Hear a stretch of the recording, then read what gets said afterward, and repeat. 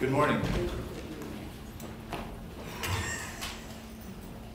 Welcome to this joint hearing, and thank you for being here for Homelessness Awareness Day. This is an annual event that really starts our legislative year off with a reminder that at this time of year, it is not a good time to have the stress of homelessness in your life. It's never a good time, but given that the temperatures are what they have been, this is a visceral reminder that not everyone in Vermont is thriving in a way that they're capable of doing if the rest of us were able to survive. So I appreciate everyone who has signed up to talk today. I'm going to start with introductions. We have a whole, many of us have been here before, but many of us haven't. So you have two committees here. And my name is Tom Stevens. I'm the chair of General Housing and Military Affairs. And the other committee that's here is? I'm Ann Pugh. I chair the House Human Services Committee. I'm from South Burlington, and I think what both committees being here represents to all of you is to know that there are at minimum 22, if not 33, if not 150 people, House members who are concerned about affordable housing and homelessness and making sure that every Vermonter has a home and a place to put their head at night. And maybe if we could just go around and quickly say who we are, which committee, and just your town, because there are people here from across the state so that they know who you are. And we have people also here. And while Chair Pugh comes from a single town district of South Burlington, I represent Waterbury, Bolton, Huntington, and Buell's Gore. I like to say a few streets in South Burlington. And let's go this way and around and introduce ourselves. I'm Chip Troiano, and I live in Stannard, and I represent Hardwick, Stannard, and Walden, and I'm vice chair of General Housing. I'm Deanna Gonzalez. I represent Winooski and a few streets of Burlington, quite literally on that, and I'm on House General. And I'm John Kalaki, and I'm the second representative of South Burlington, but I'm on General. I'm Mary Howard. I represent Rutland City, District 5-3, and I'm on House General. I'm Tommy Waltz. I represent Mary City, and I'm on the House General Committee. I'm Mariana Gamache, and I represent the towns of Swanton and Sheldon in Franklin County, District 4, and I live in Swanton. James Gregoire, Fairfield, Fletcher, Bakersfield, Human Services. I'm Dan Noyes, live in Wolcott, represent Wolcott, Hyde Park, Johnson, and Belvedere, and I'm on the Human Services Committee. I'm Jessica Brumsted, and I represent probably half the streets in Shelburne and St. George, and I am on the Human Services Committee. I'm Mary Beth Redmond. I represent Essex Town, and I'm on the Human Services Committee. Lori McCool. I represent Ludlow, Mount Holly, and Shrewsbury, and I'm on Human Services.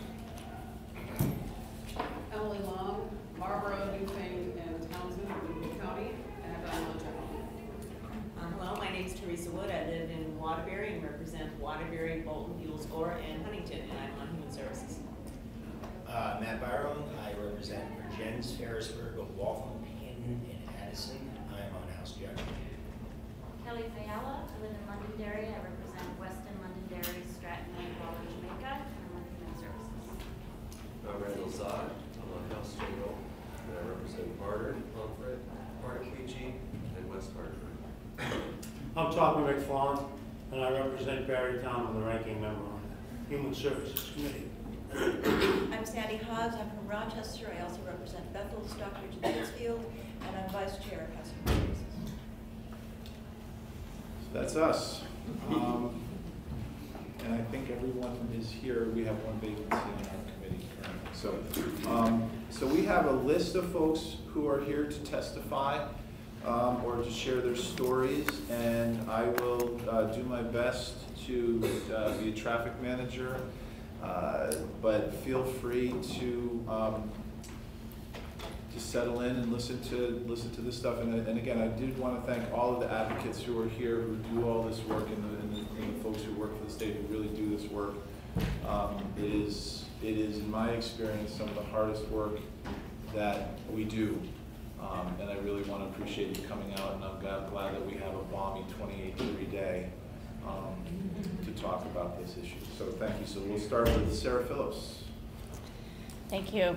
Sarah Phillips, Director of the Office of Economic Opportunity in the Department for Children and Families, Agency of Human Services.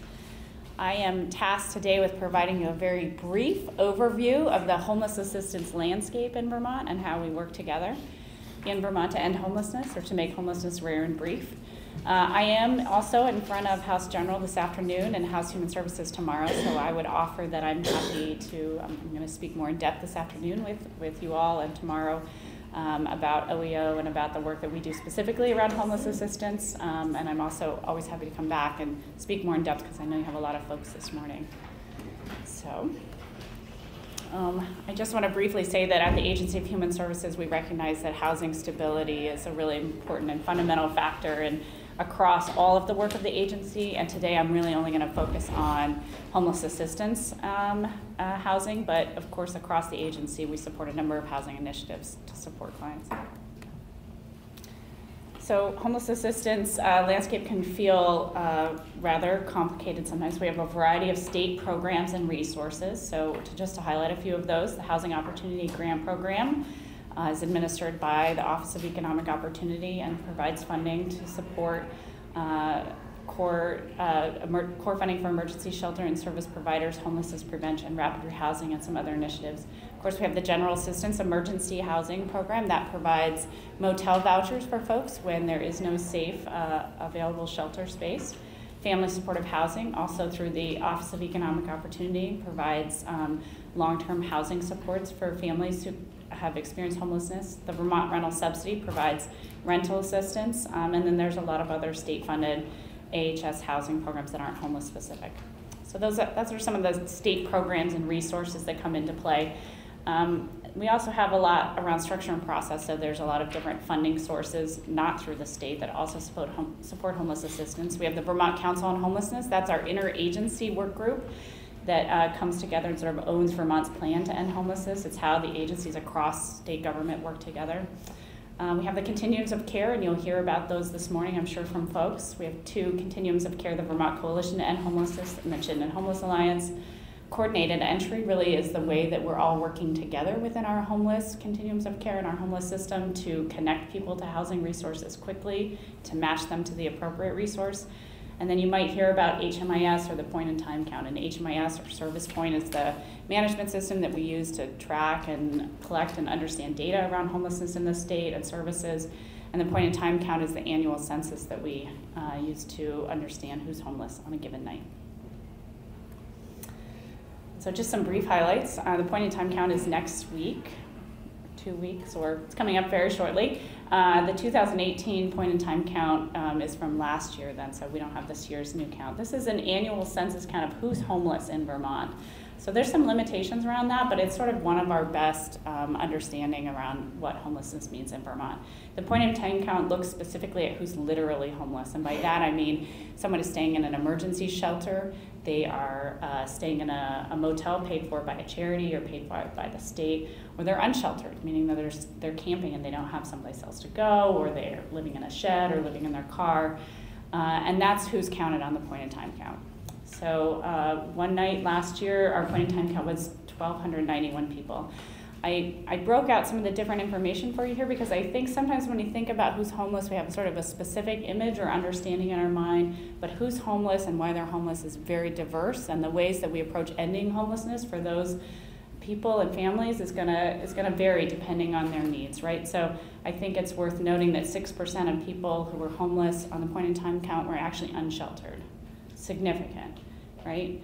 It's worth noting that anywhere from and this point in time count was 23%. You'll see from the emergency shelter stays, it's roughly 25% of people who are homeless are kids under 18.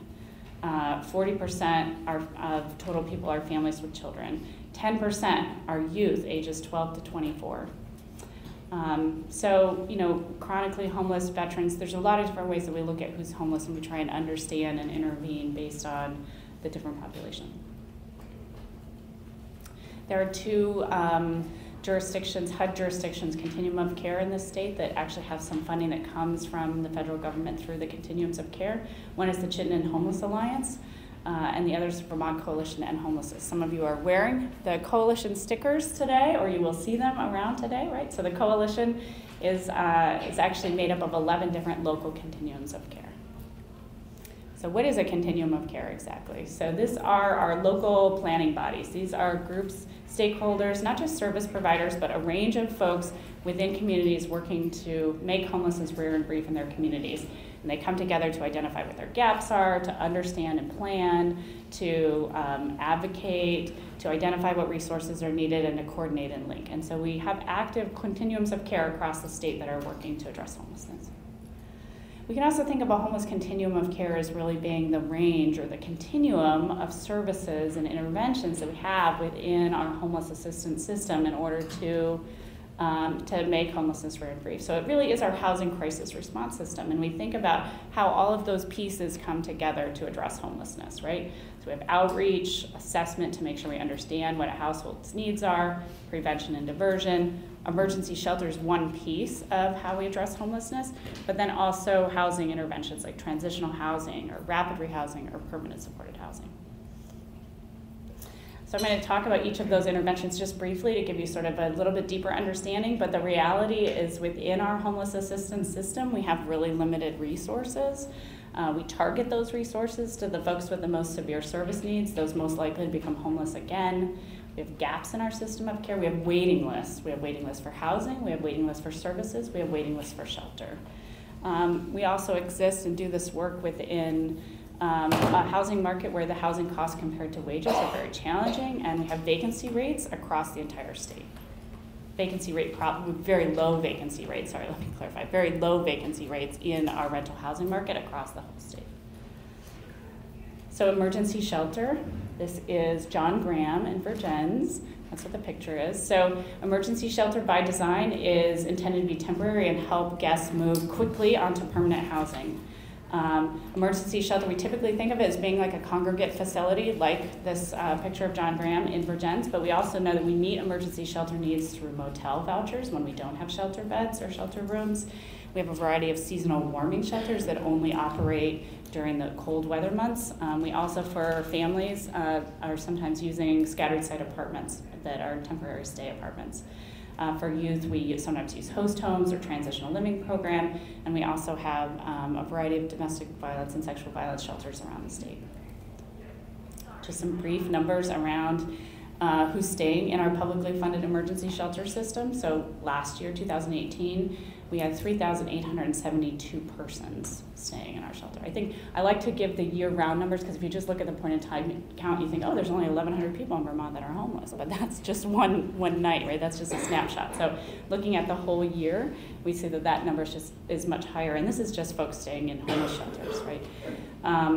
The number looks like it went down, but you'll actually see in a couple slides that the number of persons served went down, but the length of time folks were staying in shelter was higher. And so if we have a limited number of shelter beds and rooms available and people are staying in them longer because they can't exit to permanent housing as quickly, then the number of people we can serve in those beds goes down. The number of kids in shelter was about 1,100 last year, so that's about 25%. We know of those kids that about half of them are under the age of 6. And then this is the average length of time in shelters. You can see this is a longitudinal view, so you can see going back to 2002. We've looked at this in the same way consistently, and it consistently gets higher and higher, longer and longer in terms of how long people are staying in shelters. Our office administers the HOP funding. We collect the reports from emergency shelters around the state. We roll it up into this number, and then we say, what does this mean? Why is this happening? And we go back to our emergency shelters and we ask them for their understanding. And consistently we heard that it's just hard to find housing. It's just hard to find housing. We also heard that it's hard to just find a unit. We also know that there was a temporary freeze on Section 8 subsidies and or Section 8 vouchers. That had an impact on how quickly people were able to exit because they need rental assistance. They need the unit that they find to be affordable. So when we think about how do we intervene, what are the housing interventions that we use when people are homeless, there's a variety of ways that we can support people. So we have supportive housing. This is evidence-based, long-term wraparound supports and long-term affordable housing for folks who need that support in order to live independently. We have just our sort of mainstream affordable housing resources that are supported through our affordable housing providers across the state and also through public housing authorities that just make rent affordable for Vermonters.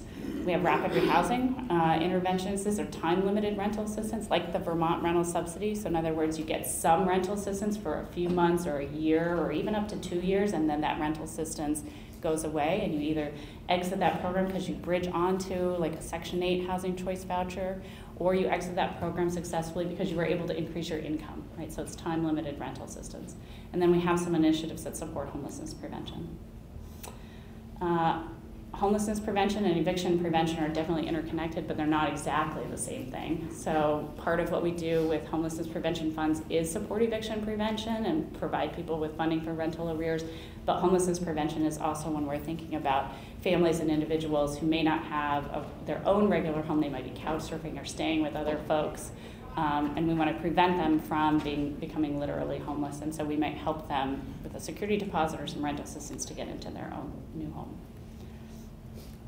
Rapid rehousing, I mentioned, and this is really a combination of helping people to find and get housing really quickly. We have a number of providers across the state that are doing more and more work around landlord liaison work. This is reaching out to landlords and engaging with landlords directly to make their housing available to people who are experiencing homelessness, and supporting those landlords in doing that through creative work like risk pools or housing mitigation funds to sort of help them take that chance.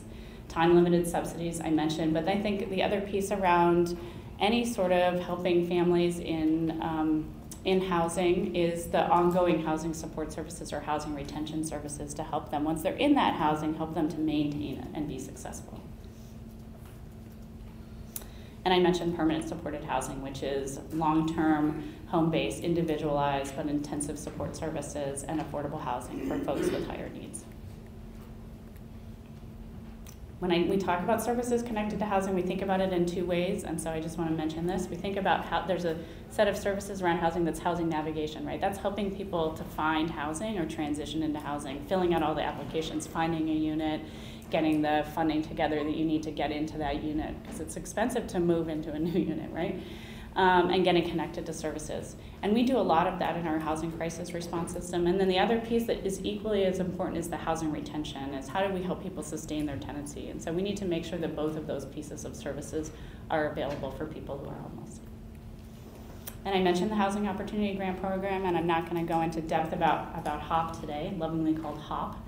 But this is a blending of state and federal funding to support housing crisis interventions across the state. And it supports more than 40 organizations in the state working on to address homelessness. And family supportive housing is the other program our office administers. This is long-term supportive housing, case management and care coordination for families with multiple episodes of homelessness, very young kids, and child welfare DCF involvement. And it helps place those families into affordable housing, provides long-term support services for them. Coordinated entry is something you might hear. Coordinated entry is the way, again, that we're working together within our homeless continuum of care to get people connected to housing, to understand what their needs are, and to match them to the appropriate intervention. And that's it for me. Thank you.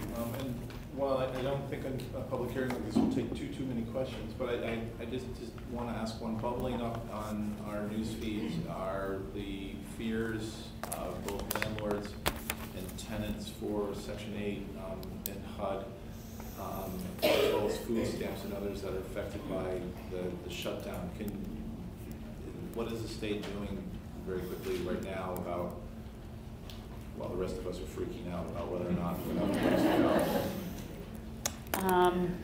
That's a good question, and some of that might be outside of my scope, so I'm happy to follow up more specifically. And perhaps you could answer related to homelessness. I can tell you about what's happening with food stamps and the other things. Yes, so I know we're working fast and furiously at DCF and Economic Services Division to have SNAP benefits issued early for what would be normally February 1st, but to issue those early. And that should happen by, I think, on the 20th. But Sean Brown, Deputy Commissioner, and Representative Pugh can say more about that. I would say the homeless assistance, HUD homeless assistance funds aren't impacted by the shutdown. So we're able to continually, we have some HUD funding for homeless assistance that comes through OEO, and our grant partners have all been informed and know that their ability to operate programs is not impacted by the shutdown, and their ability to access funds is not impacted either at this time. So as far as Section 8 and the housing authorities, I think I would have to defer to, for instance, Richard Williams at the Vermont State Housing Authority would be more an expert in terms of what it means for them on a a day-to-day basis. But as I understand it, they have funds available to operate to through February. So. Thank you. Yep.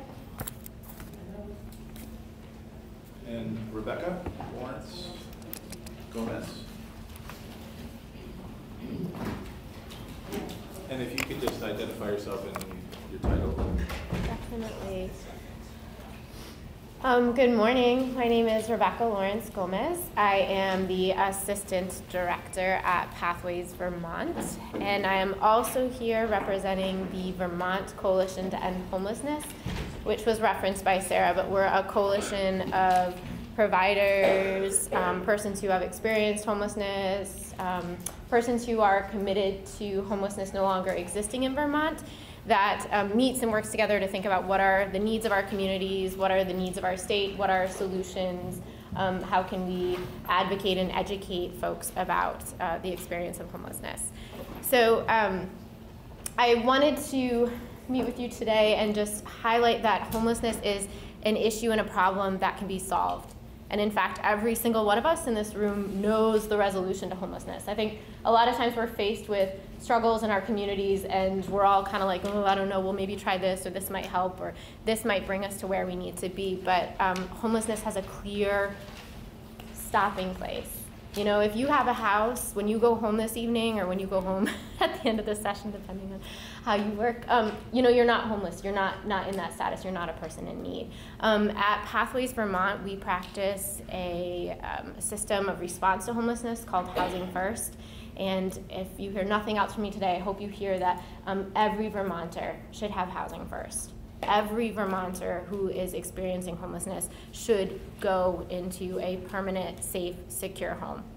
Whatever we can do to minimize the length of time, the duration during which people are in the system, in hotels, you know, experiencing instability, really I think that's all of our jobs, is to resolve that and to move people into permanent, safe homes as quickly as possible. Pathways specifically serves and works with the population of folks who have struggled the most in our communities, individuals who have serious mental health challenges, individuals who struggle with substances and the whole range of them, individuals who have experienced what we call chronic homelessness, so folks who have been homeless for a year, you know, and individuals who have been homeless for periods longer than I've been alive. You know, we've worked with folks who have never even had a roof over their head that was permanent, secure, and 100% theirs. And the model of Housing First, again, finds folks, meets with them, and then supports with moving into an apartment as quickly as possible. We partner with community landlords to find units and to identify appropriate housing for people, and then we have a supportive service team that wraps around and provides assistance. And that can't be understated, the value of these support services and these teams that assist with everything across the board, right? With accessing housing subsidies, so funding for housing, that support with move-in, as was noted, that's, you know, a major part of the transition, but also who can give feedback and support around being a neighbor, right? Like, there are lots of things you can do if you're camping out that you can no longer do if you have a roof over your head and someone who, you know, just shares a thin wall with you. Within the model of Housing First, we have ended homelessness for over 250 Vermonters who were sleeping outside, sleeping in their cars, in and out of shelters, lacking that permanence. We've also worked with over 200 individuals exiting our correction system. We have lots of people who have reached their maximum time for corrections and yet can't return to the community because they lack housing and or they lack support to be successful in housing. You know, and they really need some intensive assistance to be there.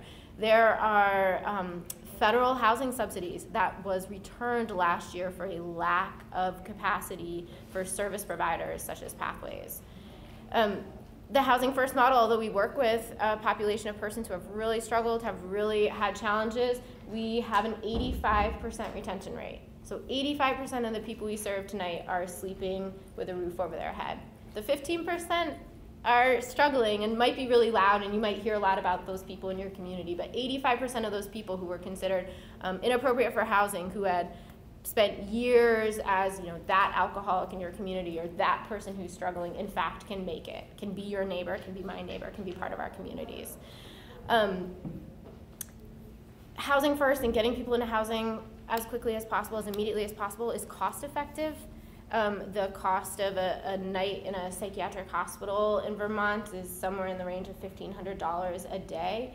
We have the cost of our housing and services, and mind you, the housing is oftentimes covered through a federal subsidy, is around $60 a day. It's also less than the cost of a shelter, certainly less than the cost of incarceration as well. And I think I can just kind of wrap up there. And again, just highlighting and focusing on homelessness is a solvable problem. And in Vermont, it's tangible, 1,200 people, right? That's like literally, we could probably learn the names of maybe 500. We could probably actually name who those people are. Even you as a representative, you probably could know the names of the people in your community who are struggling with homelessness. So whatever we can do to really focus our resources, our energy, our attention on getting people out of that status and as quickly as possible into housing, I think is really our role. So thank you. And I think you're underplaying it for time, and we'll have you back in later, but I want to just reemphasize that the fiscal, so the bean counting portion of your testimony basically said for a fraction of the costs of what it does for general emergency room, psychiatric ward services, that this particular program is geared to be infinitesimally less in terms of those kinds of resources. Definitely. And the money that you had to return last year was because? So it wasn't within my agency. Again, I represent kind of a larger coalition also within the state. It was federal housing subsidies. So when we talk about how does someone afford housing, it's federal dollars that go towards paying rent every month. So, yeah. Okay, thank you. Yes, Representative Walsh. I have a question about that 15%. What is the final recourse for those folks? Try again, and work with your community. We work with, back to the coalition model and these groups who get together. Sometimes we have to, as a community, say, oh my goodness, what can we do? And ultimately, many folks find something that works for them. It might not be Pathways, it might be with another partner, but I really think as communities, as Vermonters, we really are committed to seeing people all the way through. So. Thank you. Thank you. Jessica Radward. And while Jessica's coming up, what time do we need to stop this? At 11:45, is that the latest we should stop is 11:45? Okay, thank you.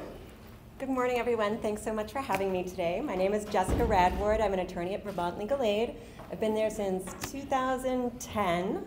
And in the past 8 years, I have done hundreds and hundreds of housing cases. And I can tell you that personally for me, they're so hard. It's so hard because of what's at stake. It's a basic need. It's shelter. It's having a roof over your head. And the stakes are just so high. And so many of my clients come to me in a complete and utter panic. They don't know what they're going to do if they end up losing their housing. Are they going to end up being homeless? Will their kids be able to stay in school? Will they end up losing their jobs? The human costs of eviction are really immeasurable. But there are some things that we can measure, right? We can measure the number of evictions that happen in the state of Vermont, how many people end up becoming homeless as a result, what it would have cost to try to resolve those eviction cases. But the thing was, until the summer, and now, when we published this report, Eviction in Vermont, we really didn't have that data available to us.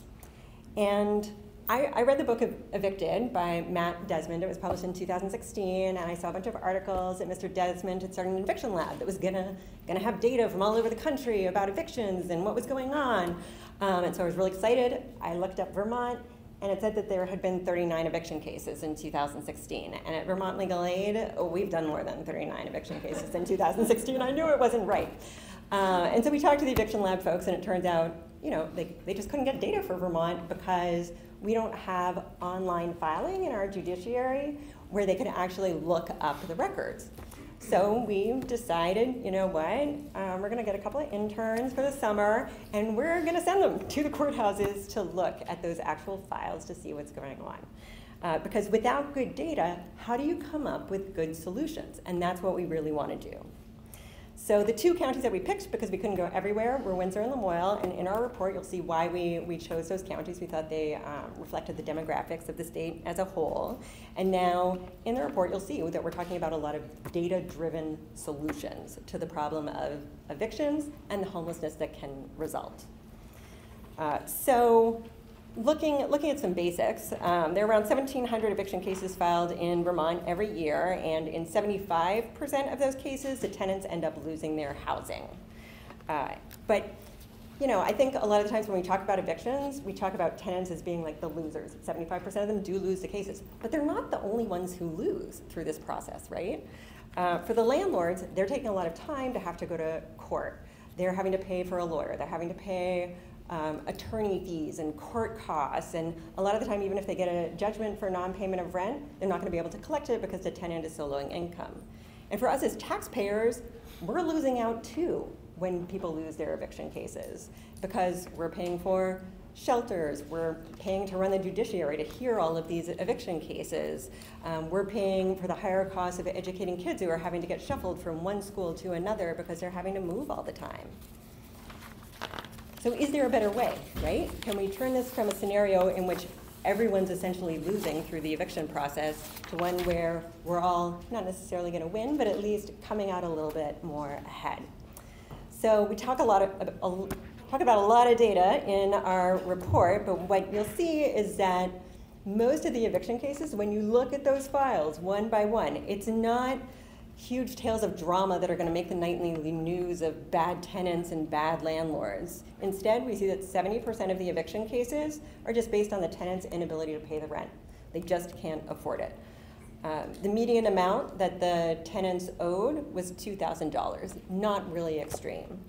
Most of the cases involved private landlords, not the subsidized housing providers. You'll see in our report, we talk about Champlain Housing Trust having this repayment program that really helps people stay housed. Private landlords don't really have the resources to be able to do that sort of thing. When the cases get to court, another thing that we see is that in 75% of the cases, the landlord has an attorney and the tenant doesn't. We only see 1% of the cases where the tenant has an attorney and the landlord doesn't. And so what happens with all these unrepresented tenants? The things that they're filing in court make it very, very clear they do not understand the legal process at all. They don't know how to represent themselves. Time and again, reviewing these files, it's really heartbreaking. You just see people begging for more time to be able to pay their landlord. It's not that they don't want to pay, they just don't have the money right now. So let me just tell you one thing that you'll find in our report. This is something that someone actually filed in court. I'm going to read it to you. So this is an unrepresented tenant, and she filed a document with the court saying, I fell asleep during my ride home from work, totaling my car, due to lack of sleep from working a full-time overnight job and being a full-time mommy. Unfortunately, I lost my job due to injuries that kept me from going to work. We always pay, late or not, and we will catch up. And when I look at the court file, I see that this tenant paid rent during the pendency of the case, but she was never able to fully catch up, and she got evicted. And we tried to find all these families in the data that we were studying. We tried to find out what happened to all of them, but wow, it's really hard to find people after they've been evicted. So I don't know whether or not that mom ended up homeless with her kids, or if only she'd had more help, was there something that we could have done? what did she owe so that could she have gotten hot money to be able to pay that off, or did she need even more resources? Could this have been prevented? I could tell you a ton of anecdotes. I'm not going to do that right now because we have limited time, but what we are seeing, even with just providing a lawyer for the day, is we're able to resolve a lot of these cases. But sometimes, because of limited resources, we still come up short. So the data that we have in the report shows that most evictions are caused just by poverty, and they create even more poverty in their wake. As you know from the Affordable Housing Coalition data, to afford a modest 2-bedroom apartment, you have to make $22.40 an hour in Vermont. That's around $45,000 a year. And so if one thing goes wrong, a brief period of unemployment, damage to the unit because you're a domestic violence victim. We had one case where the police had to kick down the door and tenant couldn't get help with that anywhere. A costly vehicle repair. Even I recently had a client who wasn't able to pay her rent because her daughter was finally going to break the cycle of poverty. She got into college and she paid for her books, and so she didn't have the rent money left. But a lot of Vermonters, these are good people who are just one paycheck away from disaster. And it really could happen it could happen to so many people living in Vermont. And we need more affordable housing, and we need more supportive services for the hardest to house. But what we're really talking about in this report is that affordability gap for low-income families. They can hang on, they can pay their rent going forward. Something just happened, and now they need some rental assistance, and a little bit of lawyering and a little bit of case management. So in our report, we're proposing some sensible and cost-effective solutions to reduce the number of evictions in Vermont, and thereby, hopefully, reduce homelessness of what we saw Sarah talking about, that population. A lot of those 40% of families who are homeless are these folks, right, who are getting evicted based on that bump in the road. Won't solve every case, but it could solve a large number of them. First, by increasing funding for rental arrearages and giving more flexibility to those programs, we think that evictions could be significantly reduced. Based on our data of the actual amount that people owed when they were getting evicted, we see that $800,000 spent wisely could probably reduce the number of non-payment evictions by half. That's kind of crazy, right? We spent $367,000 of HOP dollars on rental arrearages, and there are small little, $75 grant here, $75 grant there. But I can tell you, even for me as a lawyer, it's a nightmare putting together all those little grants of money and payment plans to try to keep someone housed when they owe more than what HOP can provide. And also that flexibility part. Like, there are counties, Franklin County, last year I remember there was a period of time when they just run out of money to help people with back rent at all. So some people, just from being in the wrong county, ran out of luck because there was no money left. Another way to think about this too, right, is if we look at a family spending 84 days in emergency shelter, the average cost there through the GA program, the average cost there is $75 a night, right? And so at 84 days, that's over $6,000. If they only owe $3,000 in rent, I'd much rather keep them housed in the same place than have them end up homeless, living in a motel, potentially losing their jobs, the kids having to switch schools, and all the other costs that we just can't even quantify. Another thing that we're looking at is, that we're advocating for, is legal strategies to reduce evictions as an upstream homelessness prevention tool, having more lawyer for the day programs, which we haven't been able to offer in all the counties just due to lack of staffing, and also trying to partner with social service providers to bring them into the courts with us. I'm sure if Rita Markley from COTS had funding availability, she'd like to have her staff there so that if we see someone who's about to get evicted for owing a small amount of rent, we can just write them a check, right? And write the landlord. The landlords, for the most part, just want to get paid, right? So we acknowledge that spectrum of solutions is needed to fully address the eviction problem in Vermont and homelessness, and some tenants are going to need a lot more than financial supports. But for many families who've experienced a temporary financial setback, funding for a brief period, arrearages, an attorney, even if it's just for a day, and some small community supports is often enough to prevent that family from ending up homeless. And I think if we took a chance, right, and put more money into rental arrearages, maybe we would see in the next couple of years that we're not spending as much on GA motels. There might be savings in our future. And again, then the landlords are getting paid, they're being made whole, the tenant gets to stay housed, and for us as taxpayers, if my theory is right, we're all saving money in the long run. Not to mention that intangible, people get to have a roof over their head and stay in their home, and that's huge, especially for families with kids. So we encourage you to read our report, Eviction in Vermont, a closer look. I'm happy to come back and give you more information about our findings or talk about solutions at a future date, and we look forward to working with the legislature this session to come up with solutions to the problem of evictions in Vermont and homelessness. Thank you. And next up we have Stephen Marshall. And just as a service announcement, if you were interested in seeing any of the documents that have been shared with us, they are on our respective websites under today's date. So for future reference, since we don't give out paper as much as we used to.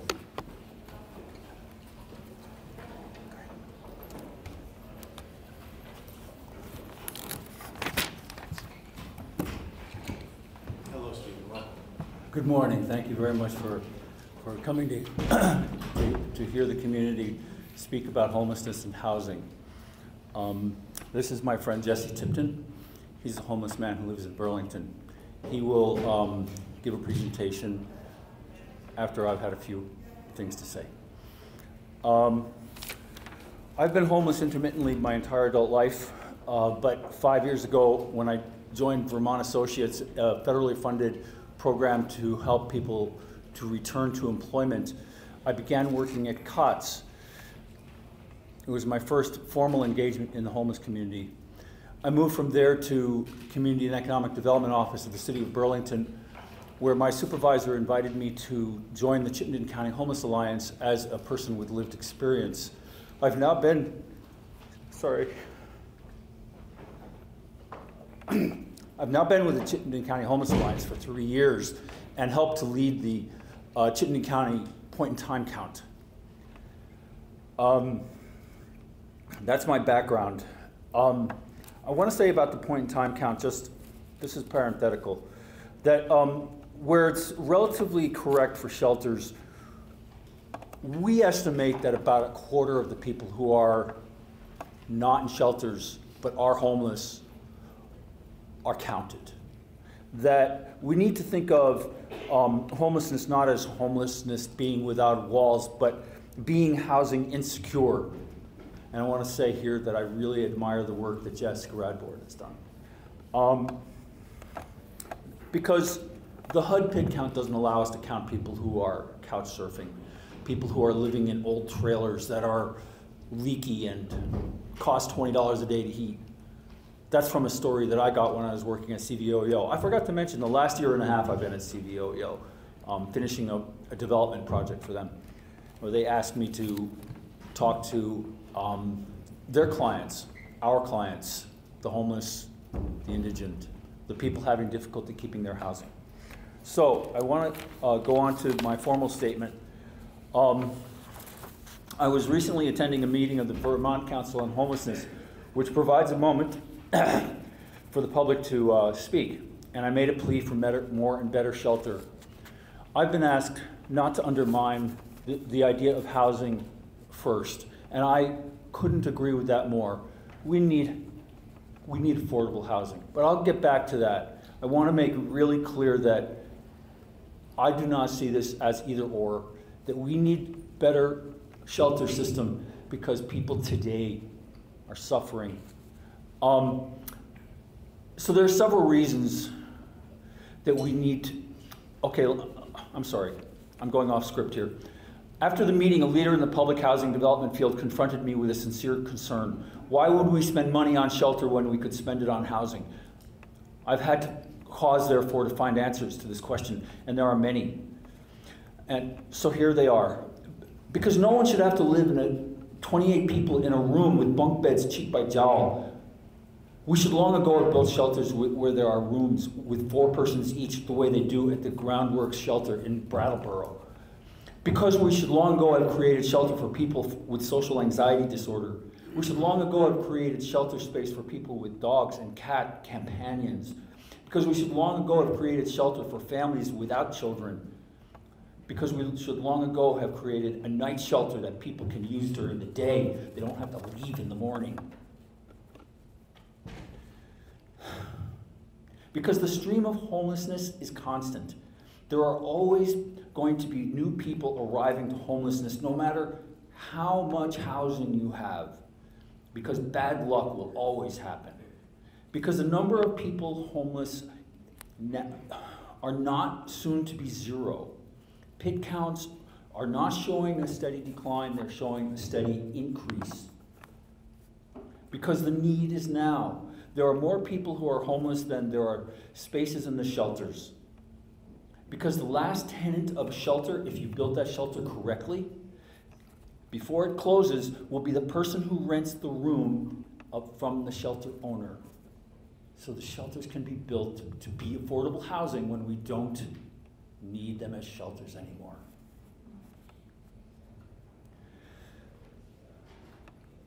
I feel that,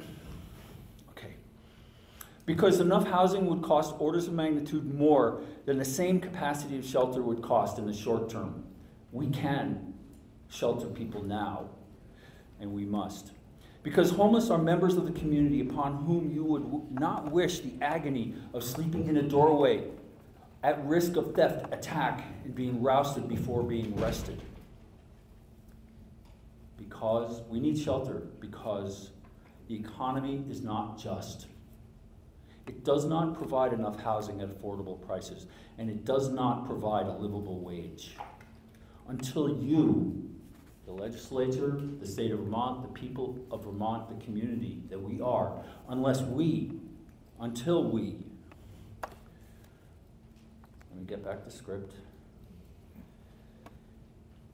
Until we elect to create structural changes in the economy, the poor and the homeless will be a feature of the social landscape, and shelter will be needed. The argument is made that housing is cheaper to build and operate in the long run. So of course we want to house everyone, and I don't want to undermine housing first. But there are people suffering today because we don't plan and build housing for when today would be in the long run. We didn't do it then. So now we need help. Now we need shelter. I don't want the money taken away from housing. I want shelter to be created that provides a short-term, dignified transition for people who are now left to feel that the community does not care about them. And trust me, there are a lot of very cynical, angry people who feel like the community does not care about them. Because the social services are really hard to navigate, have all kinds of pitfalls. It's a tough, tough life when you're poor. A lot of very entrepreneurial people who can't make it. And Jesse will talk a little more about that. My message is very simple. Homeless folks are homeless for a wide range of reasons, including drug addiction, mental illness, bad financial decisions, relationships gone bad, and sometimes criminal behavior. And they are still members of our communities. They are people who need supports, sometimes just a hand up.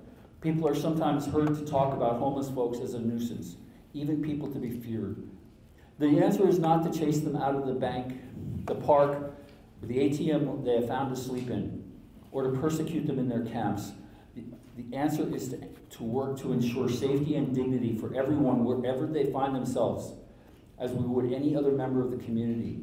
The answer is to embrace them as members of the community with the services they need to be restored to full agency and dignity. Here is one more reason. Because the community owes it to themselves, to itself. To be safe for any of us, the community must be safe for all of us. Because by taking care of its most vulnerable members, the community takes care of everyone.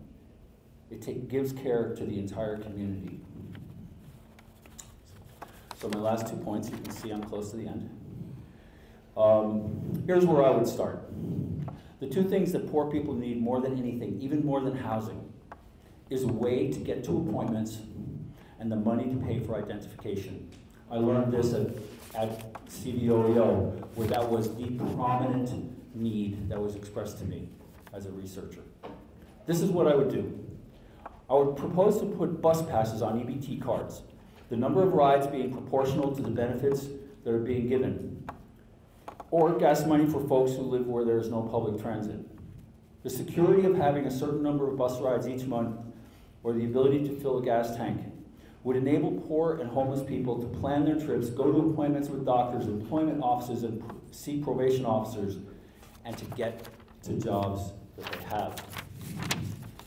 The ability to get to identification is the difference between getting housing, getting employment, picking up medication, picking up mail at the post office, and doing banking and check cashing.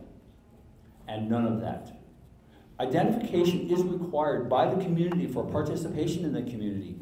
If it is to be that barrier, the community is obliged to help us, to help those who are poor to overcome that barrier. We are, as always, confronted by the choice of whether to build security on wealth or to build security by sharing wealth. Security through wealth condemns many to poverty and insecurity.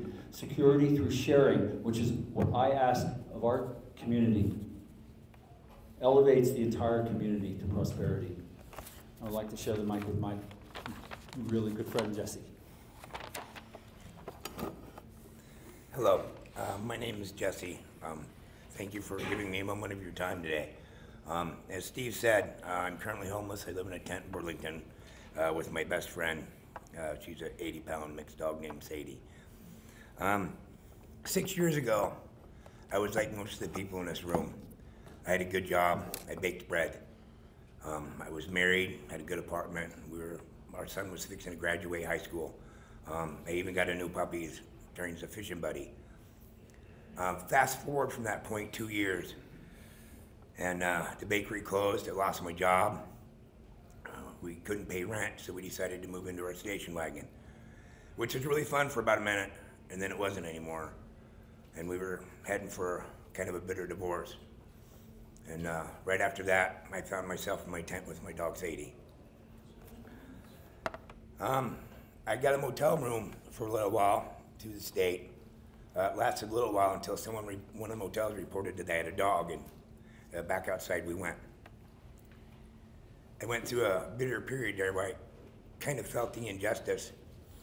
I thought if I could chain my dog to a tree and go inside a motel room with -10, in the morning the cops would come arrest me for animal cruelty. So how could these people not be charged for putting me out there with her? Sorry. I looked for help in all the usual places, but they couldn't help me. I want to say that they wouldn't help me. I soon became very embittered that my community would not help me help myself and my best friend. We just didn't fit in any of the normal predetermined boxes.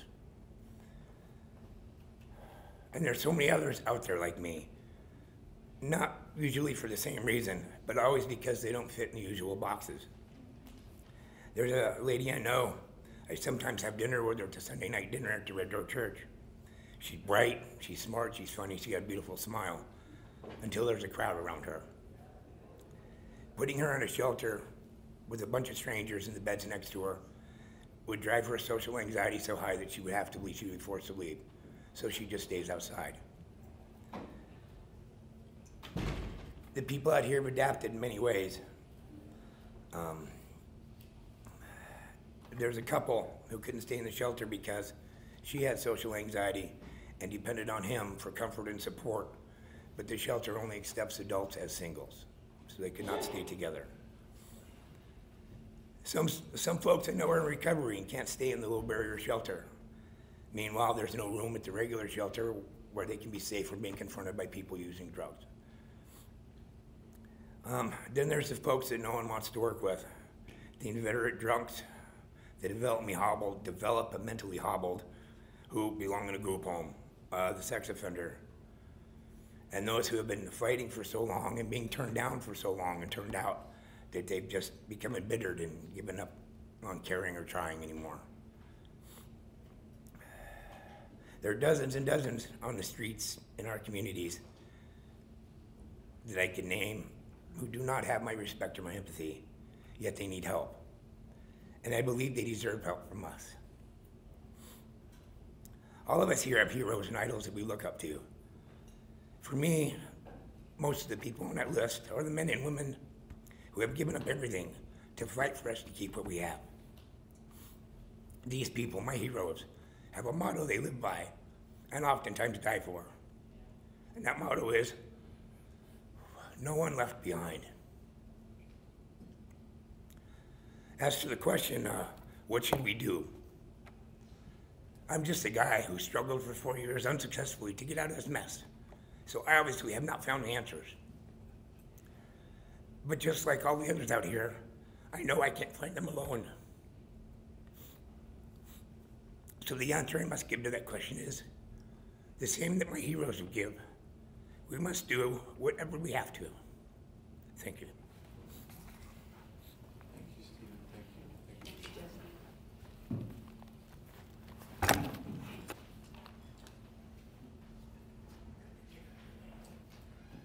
Next up, we have Renee Weeks.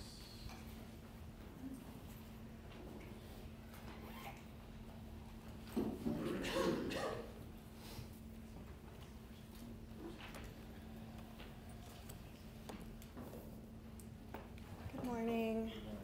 My name's Renee Weeks. I grew up down in Manchester, Vermont, and I now live up in Orange County, Vermont, and I've been working for the past 20 years in our state in the field of mental health, substance abuse, correctional treatment, and the housing service sectors now. And I'd like to thank the testimony that was just given.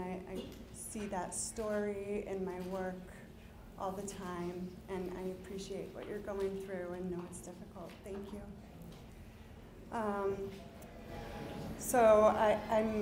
The past 8 years, I've been the director of shelter and clinical services at the Upper Valley Haven down in White River Junction, Vermont. The Haven is a private nonprofit organization that provides shelter, food, educational services to children, adults, and community members, and service coordination, both within our shelters and to community members that are not housed and community members that are housed, supportive housing. We're open 365 days a year. We don't charge for any of the services that we deliver. We serve more than 14,000 people in our area, which is about a 45-mile radius around White River. Thank you for all the support that you have provided in funding programs to create opportunities and alleviate homelessness in our state. So next week, Sarah had pointed out that we have the point in time count here in Vermont. It's a week from today. The Haven and the Hartford Police Department have created a partnership where we go out and provide outreach services to those people that are out camping in tents. It helps give us an accurate count. More than that, we've decided that over the past 2 years, it's really important to do this outreach effort on a regular basis. So the intent is to check on people to make sure that they're safe, number one. Number two, we bring them any necessary supplies. Flashlights are really popular, warm socks, hand and toe warmers, food, personal hygiene products. So we're out there with big packs on, snowshoeing through the snow, looking for tent sites.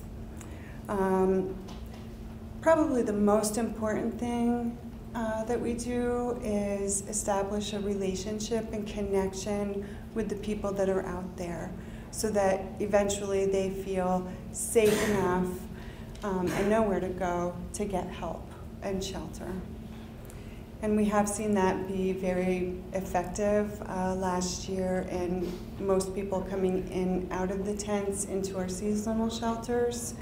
And then just 2 weeks ago, we went out and we were able to check all the tent sites that we were aware of, and there was no one in the tents and no footprints out to them, suggesting that no one had been out there recently. So that was good news, but we'll keep checking. We know how things change.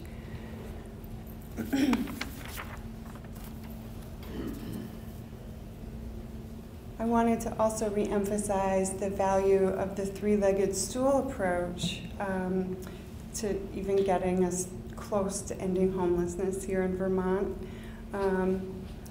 We really need more housing stock. I know in the Upper Valley, our vacancy rate fluctuates between 1.5% to 2%. We need affordable housing options and voucher opportunities for those that are living under certain income thresholds. We also need more supportive services. Some of the other partnerships we've developed with our local housing developers, Twin Pines Housing being one, and Bill Bittinger, who spearheaded the Bridge in Maine project in White River. They were able to get the bricks and mortars, so to speak, to build additional housing, and the Upper Valley Haven had offered to provide supportive services to those units that were dedicated to homeless populations. We found that partnering has been really successful. The people that we've housed through both of those projects that have occurred this year remain housed there successfully.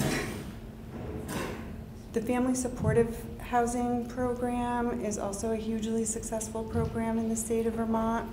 Sarah from the Office of Economic Opportunity referred to it earlier.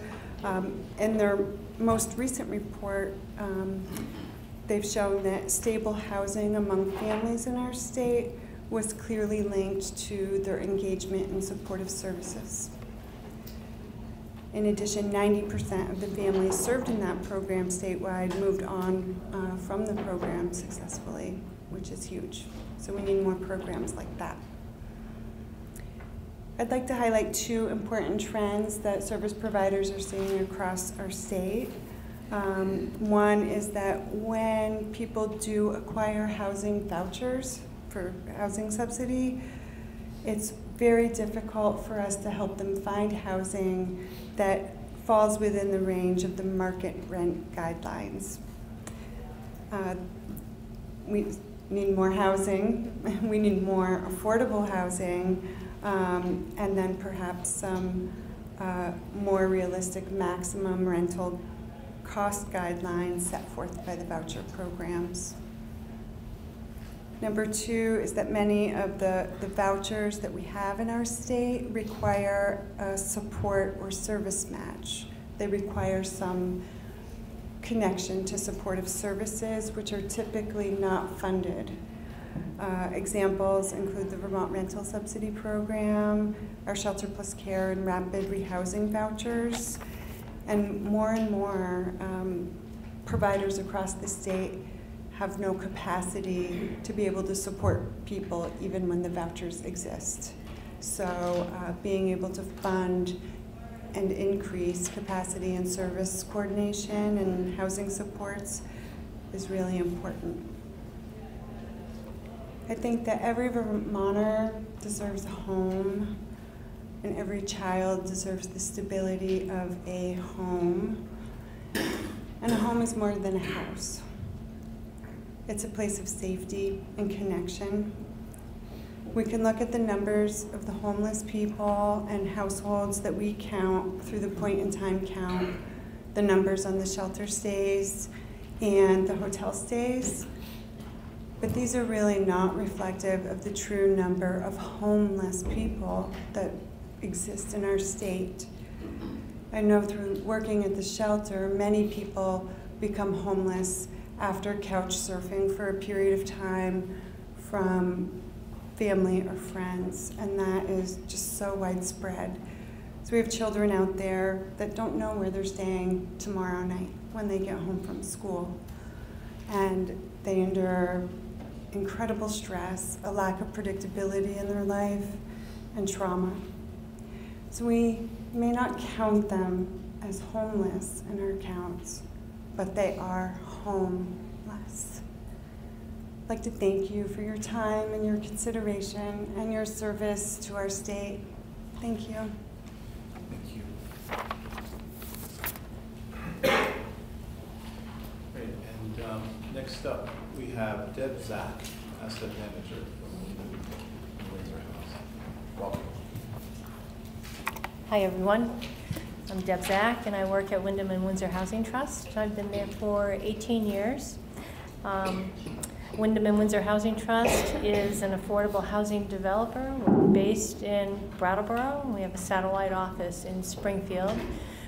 We have developed over 1,000 apartments and homes across 2 counties, and we've done that over the past 31 years. So we're also the 2nd largest community land trust in the nation. Last February, our executive director, Elizabeth Bridgewater, spoke to you about our first permanent supportive housing project, Great River Terrace. We took a dilapidated motel and received funding from the housing bond to, among other sources, to help leverage additional funding so that we could turn that dilapidated motel, the Lamplighter, into Great River Terrace. And Great River Terrace has 22 units of permanent supportive apartments. We have efficiencies in 1-bedrooms, and it's supportive housing for the chronically homeless and very vulnerable individuals. So we started this process, as Sarah referenced in her presentation, at the local community of care committee about 3 years ago, a little bit more than that, I think. We had never done permanent supportive housing in our region before, and we invited Champlain Housing Trust down to talk to us about their project. And it really created a momentum and a vision to really figure out how we could stave off some of the homeless problem in our region. From those first beginnings, we formed a pretty strong partnership with Groundworks Collaborative, who is the local shelter, and Healthcare and Rehabilitation Services, who's the local mental health provider in our area, and our agency. We formed a partnership. We have a very structured memorandum of understanding. It defines, what we each commit to, funding, staff, how long we do that for, what each of our roles are, and what our vision for the property is. We have, so we've taken that vision to reality. And, excuse me, I just have to pull that chair up here. So what reality looks like today at Great River Terrace. We finished the project, finished construction in July, not without its hurdles. We had a flood at the last minute in one of the buildings, and so that delayed our occupancy for about a month, which was really hard for some of the people who had applied with us. They were chronically homeless. But we all made it through. We started moving people in July, and we reached full occupancy at the end of October. We had one left that someone mentioned in testimony about IDs and finding identification, and so that was our hurdle with this one homeless person, is really trying to figure out how to get identification for that person in the application process. So we're full now, and we have a full-time housing support coordinator on site in offices in our community building. We have a full-time case manager from Groundworks Collaborative on site in an office, and we have a part-time mental health case manager from Healthcare and Rehabilitation Services on site.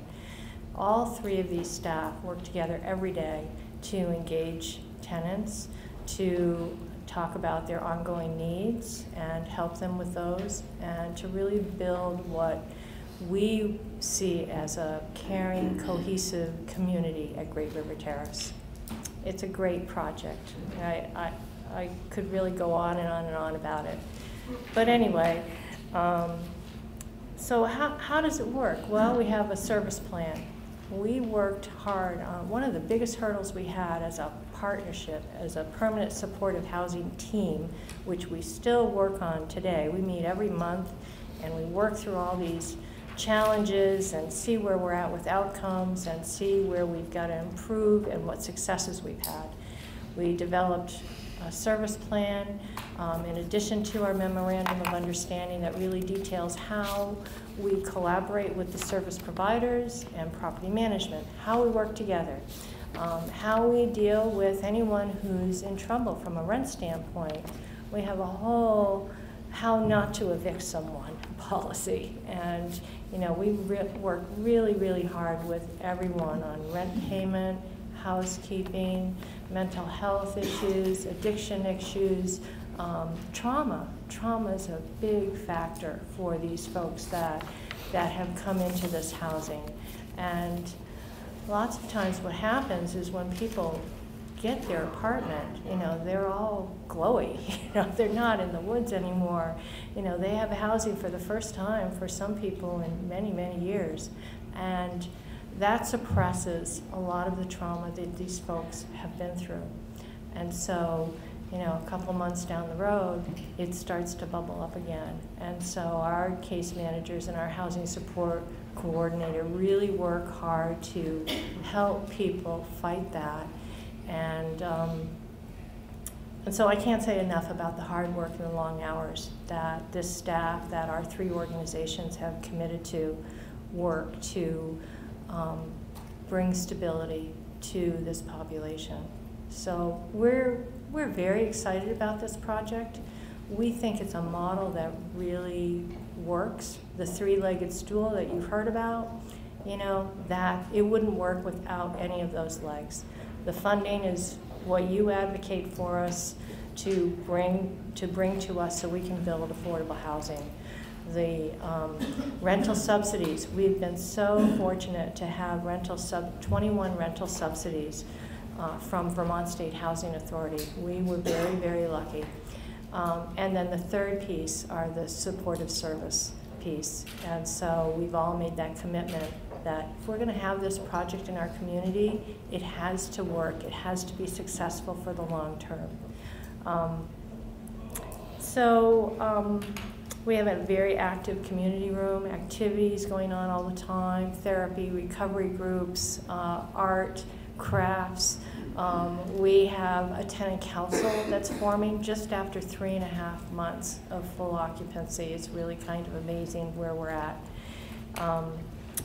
So at this point, the only thing I can really add is thank you. Thank you for your work, for your service to our state, and to help bring more funding into building more affordable housing, and certainly to help us bridge this gap that we have in housing the homeless. I'd also just like to end with some words of our housing support coordinator. And she hasn't been on the job very long. She's been with us since May, but she works every day with this population, and she sees the needs. And she basically has said that permanent supportive housing, which is largely missing in Vermont, is so far proving to be an essential piece in helping our most vulnerable community members restabilize and resume building the foundation of their lives for years to come. To me, this is real wisdom, and I'd just like to leave you with that, and thank you again.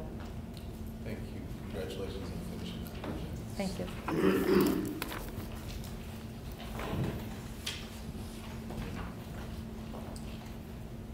All right, we have 3 more folks left. Susan Howe's next, and then just want to point out the time. It's 11:23. We're still on time, I think, to end right at 11:45. Good morning. Hi, Susan. How are you? Good. Thank you. Thank you for the opportunity to speak today. My name is Susan Howes, and I am a housing case manager for SEVCA, which is one of 5 community action agencies in Vermont. I work out of Brattleboro, and my position as housing case manager is funded by the Housing Opportunity Grant Program, or HOP. Under HOP, I work with people experiencing homelessness and also with people at risk of losing their housing. Funds are designated as rapid rehousing funds or homeless prevention funds, although the rehousing usually isn't rapid, and the prevention doesn't always prevent housing insecurity. In one capacity or another, I've been working with people on their housing for over a decade, since 2006. What I somehow want to convey today is how the world, and especially the housing world, has changed in 12 years. 12 years ago, when I was pretty new to human service work, I had a bizarre meeting. I was in the office, and it was Friday afternoon, 4 o'clock, and we had a walk-in. So this was already not a good thing. A woman with her adult son came in looking for emergency housing.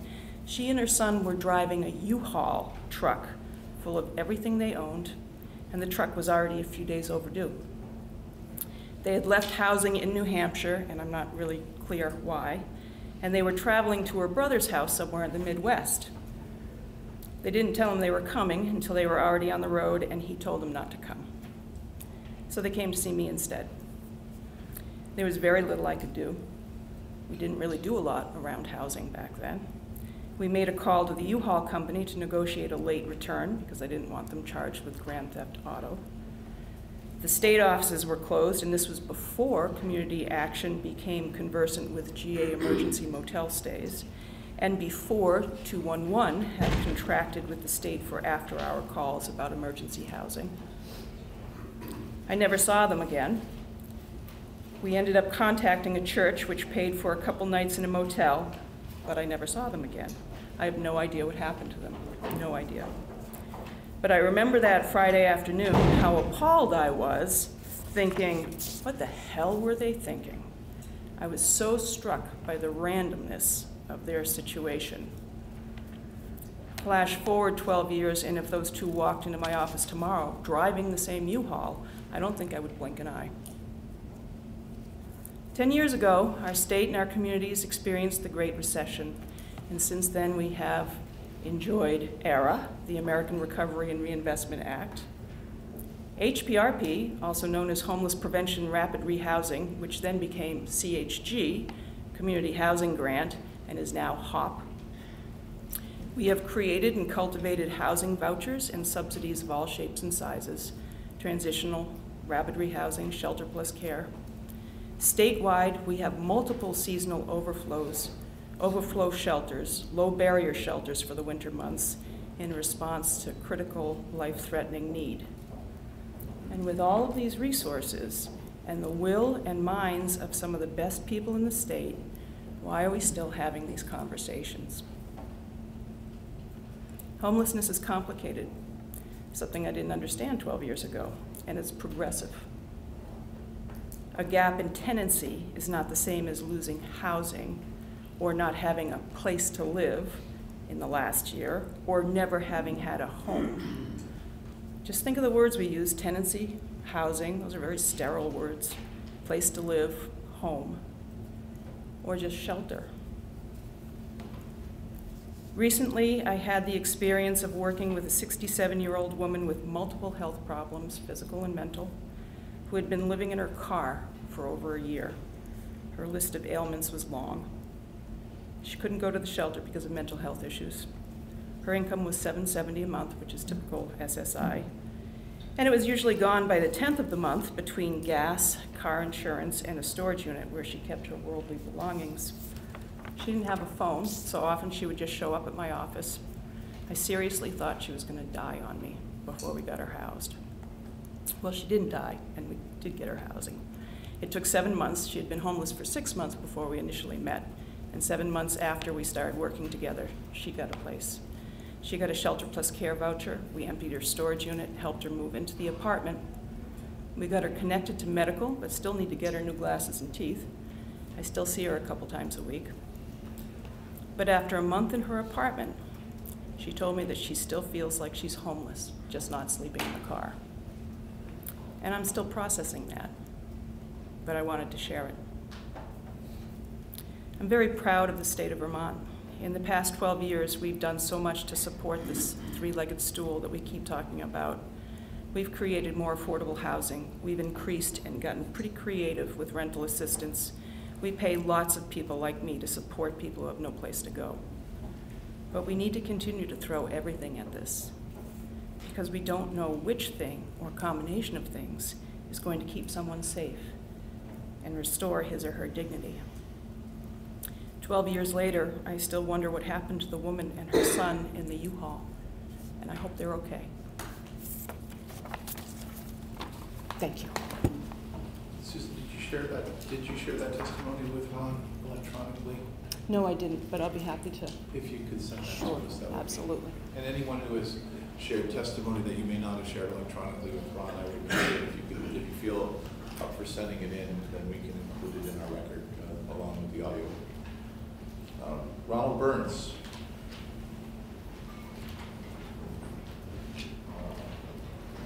Welcome, how are you? Good, how are you? Good. All right. Hello, my name is Ronald Burns. I prefer to be called JR. I am a part of the Vermont Youth Homelessness Demonstration Project's Youth Action Board. That is a mouthful. The Demo Project is a 2-year initiative to increase capacity in Vermont to make youth homelessness rare, brief, and one-time. The Youth Action Board is a committee of youth ages 16 to 25 with lived experiences advising the Demo Project. In my experience of being homeless, I learned that youth homelessness is sadly happening far too often. Sometimes, depending on the situation, youth who are homeless or on the verge of experiencing it have the ability to get assistance either from the state or youth shelters/organizations that work specifically around housing homeless youth. However, there is a surprising amount of youth that are unaware of the assistance that they could be getting, and we need more resources for outreach.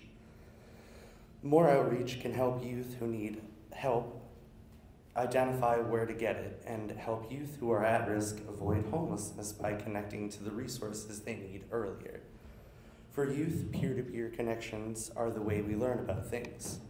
We need to create more opportunities for youth peer outreach. I feel a youth-to-youth approach would create a better understanding of resources because it would be coming from another young person for youth to youth. I think Vermont could also help youth currently experiencing or at risk of homelessness by providing more drop-in or teen centers to give youth a place to feel comfortable and welcome, and where they can learn about accessing resources, including educational and employment supports, food, and connections with peers. I was homeless for about a year before I was aware of some of the key resources that could help me, including emancipation and the McKinney-Vento Act. During that time, I was living in a homeless shelter in Maine and attending high school. It was my school guidance counselor who informed me of these resources a year into my experience. Let me repeat, I was informed by a school guidance counselor before the shelter specializing in serving homeless youth did. Not to talk ill of them, without them I wouldn't be where I am today, but I say this to give a further example of how homeless or at-risk youth can potentially not be well informed in regards to the services they could be receiving, or how they could be helping themselves. We need more resources for well-trained staff in housing programs and more cross-training between service providers to youth so they get the information they need. I became homeless shortly after coming out as gay, and today,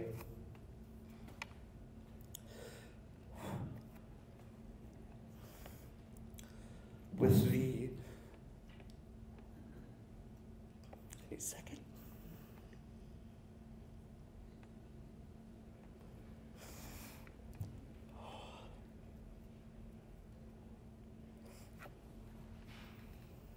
With the support I received from transitional living programs designed specifically for young people, I'm happy to say that I'm going on 11 years of being a proud, openly gay man. I'd like to thank them for housing me during my time of most need, but the best help I received was from staff helping me learn to not only love myself, but be proud in doing so. While I was gaining confidence in my sexuality and myself being homeless, it was still hard and stigmatizing, and I didn't want people to know. I found that the best way that I could hide the fact that I was homeless was by always wearing a smile, regardless of the situation at hand. Always smiling in the face of adversity isn't exactly the healthiest thing to do, but for some homeless or at-risk youth, it's the easiest thing to do, because society has unfortunately made youth feel different for not having a home or not living with their parents or family, or it has made us out to feel as if we're homeless and we are beggars. The harsh reality of this situation is that most youth are just trying to understand and accept what's happening to them. For some, this is too hard and they resort to self-harm or substances to make themselves feel better or make themselves believe that everything is okay. I would like to say that I am not speaking from experience, but at 16 years old, homeless and unsupported, if I felt that my life had lived up to its purpose and I was no longer wanted or needed. So I attempted to take my own life.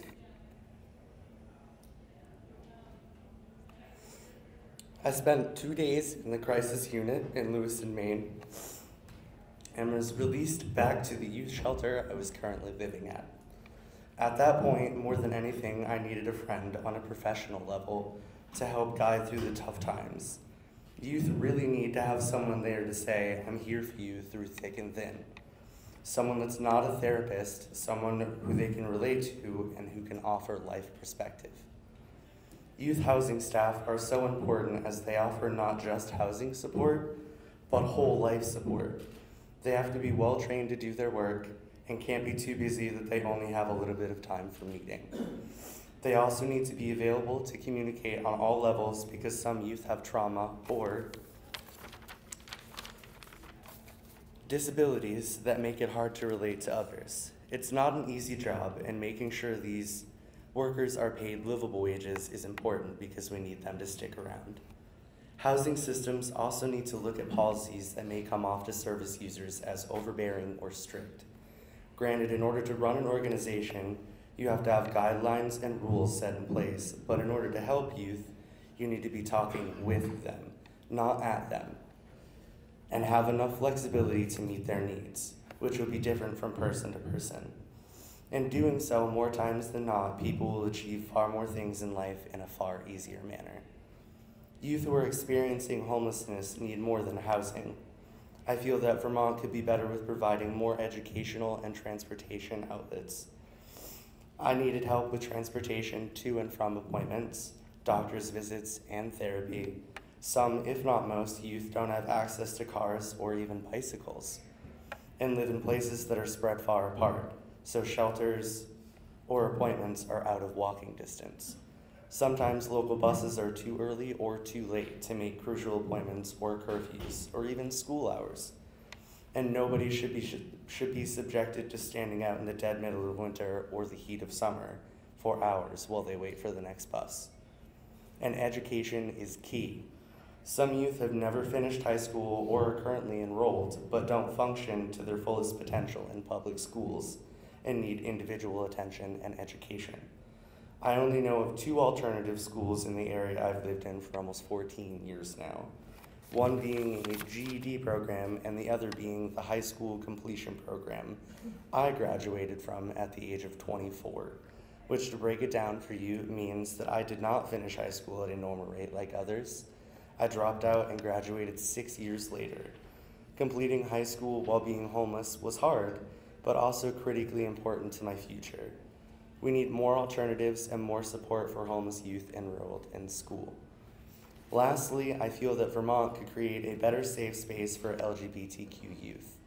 Discrimination on all levels, be they orientation related or racially related, still exists in Vermont, and we need to create a place for those experiencing not only discrimination, but potentially homelessness due to the discrimination, to not just feel, but also be safe and cared for. Thank you for your time and your support for preventing and ending homelessness for all people. Thank you, Gio. Thank you for sharing your story. Yes.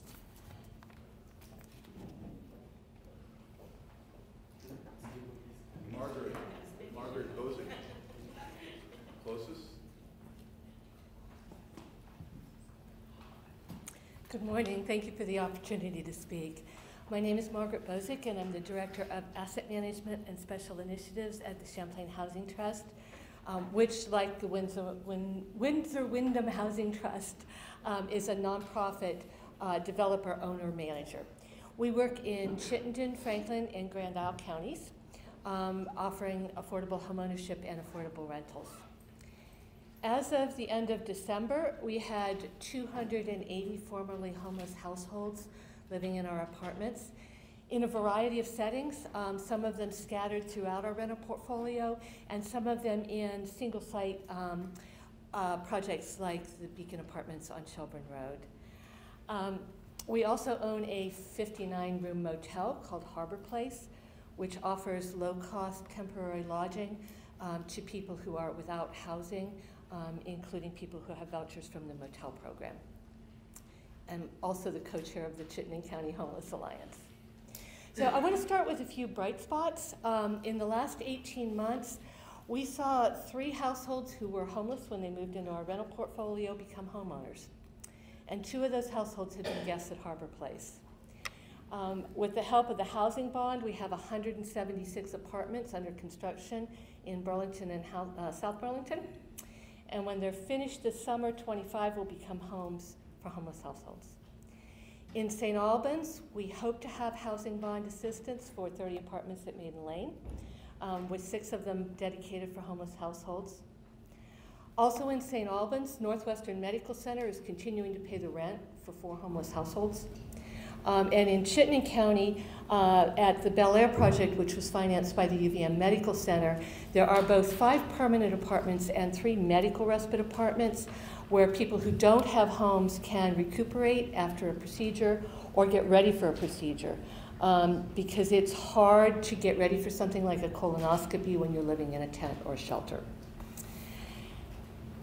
If we really want to make homelessness rare and brief, we need to start with keeping people housed. We heard a lot today about how there's a good return on investment there, and I want to start by seconding what Jessica Radbourd had to say. We work really hard not to evict people because of the human and financial toll on the tenant, but because it's costly to us. A non-payment eviction averages us around $8,500. When you add up attorney's fees, uncollectible rent and damages, vacancy loss, and that's not counting the cost of staff time. So we found that it saves us money when we have a tenant that falls behind on rent to offer them financial counseling and a repayment plan. And we pay for that in large part out of the operating budgets of our properties. We set aside money out of each property to pay for that service. Money is a big challenge, but it's not the only reason why people face challenges to housing stability. There are behavioral issues. And I would really urge you to think about when we have people who are Medicaid eligible because of medical necessity and they need intensive housing support services to remain housed, we need to make sure that our Medicaid plan is able to offer those services to all of those people. Medicaid can't be the only funding source for support services, obviously, especially when there are more episodic challenges like hoarding. And so agencies really need to have some kind of sustainable, non-categorical funding that's going to be flexible enough to allow them to provide support without arbitrary time limits. I think there's some really great models around the state of how people are doing that, but I think if you ask every one of them, they're going to tell you they bump up against financial and programmatic constraints. And because I know we're short on time, I'm actually going to stop there and just thank you again for the opportunity to speak. Well, thank you, and we'll be discussing, I'm not sure if it'll be with Champlain Housing Trust, but with discussing what you were talking about, the percentages of the number of homeless apartments that you're putting aside or units that you're putting aside which was a directive from several years ago. So we'll follow up on that in the near future. Can I make one comment about that? Yes, please.